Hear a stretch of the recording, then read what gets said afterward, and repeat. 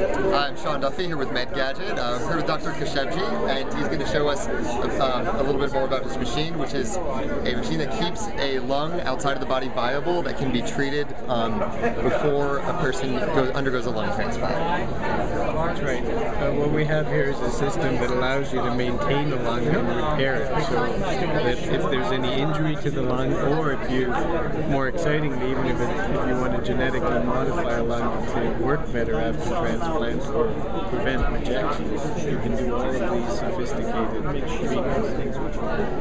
What sort of treatments are you currently using on the lungs? Right now we're using anti-inflammatory treatments and hyperosmotic treatments to remove extravascular lung water, the water that makes the lungs not work well. But we are working on technologies to genetically modify the organs to make them work better, using adenoviral gene therapy that treats the transplanted lung. Great. Very neat. As you can see, they're giving the opportunity for people at TEDMED to come up and touch the lung.